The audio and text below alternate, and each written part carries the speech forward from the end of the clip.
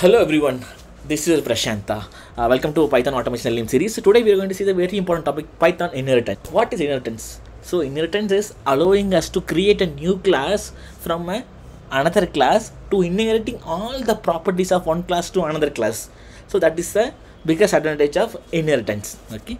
So first of all, how to create a class. So in previous class we taught how to create a class, how to create an object. If you missed out, please go and watch it.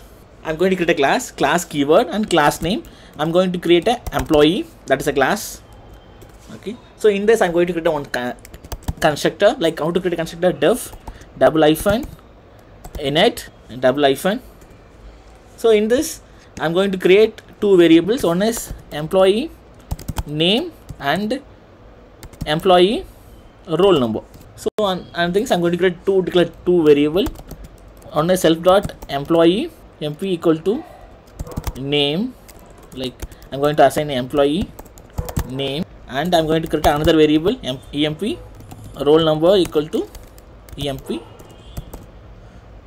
roll number. So we created a two variables. So I'm going to create one method inside it.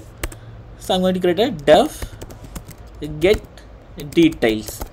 So in this method I'm going to print self dot employee name, and another method I'm going to print the self dot employee roll number.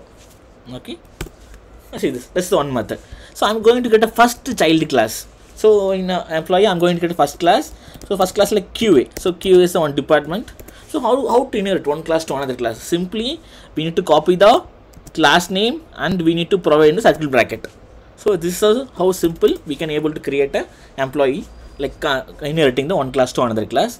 So here also I'm going to create a one constructor. So in this constructor I have my parent have a two parameter, and I have one department is my parameter. Okay. So and I need to have at the same time I need to have my parents constructor variable as well.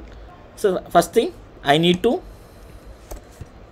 create a variable for myself, like a self dot department equal to department, and we need to send to the parent these two things. So what is my parent name? Employee. So my parent class dot init. So I need to pass to my parent self. So I want to pass two things. What are things? Employee name, and I want to pass the employee roll number. Okay. Here I'm creating another variable like method. This method will show the get department. So it will print the get department for this class. So I'm going to print one method, print method. In the print method I'm going to create self dot department. Okay, how cool is. So this is the first class. Okay, so like one first child. So I'm going to create the same. I'm going to get my second child. So this child I am keep like a dev. See here.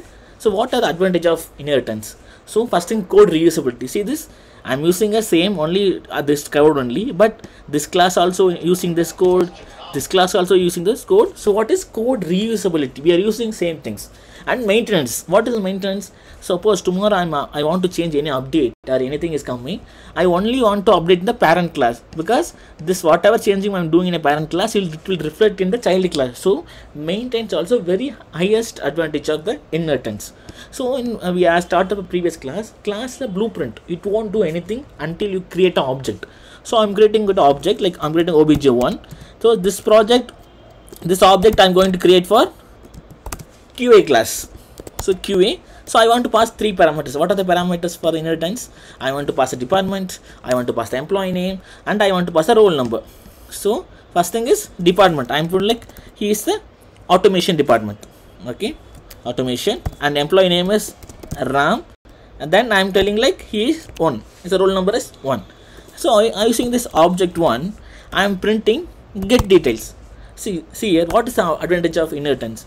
So the get detail is like a method of employee class, but right now I'm calling using the QA class. How? Because this QA class is inherited the parent class employee. So that's why I'm able to use the parent method. And I'm going to call another method. So that method is get department. Okay, so in the same way I am going to create a another object. This time I'm going to create for the, so this is I'm going to create for a dev. Okay, this is, I will tell he's a developer, then his name is Kumar. So his roll number is, I tell like 2. Then I'm changing the to true, object 2. So I'm out how to run a class. Right click, run as the file name. So see this, it's printed wrong the roll number on the department, and its second object is Kumar, roll number and the department. Okay, so these are the advantage of inheritance.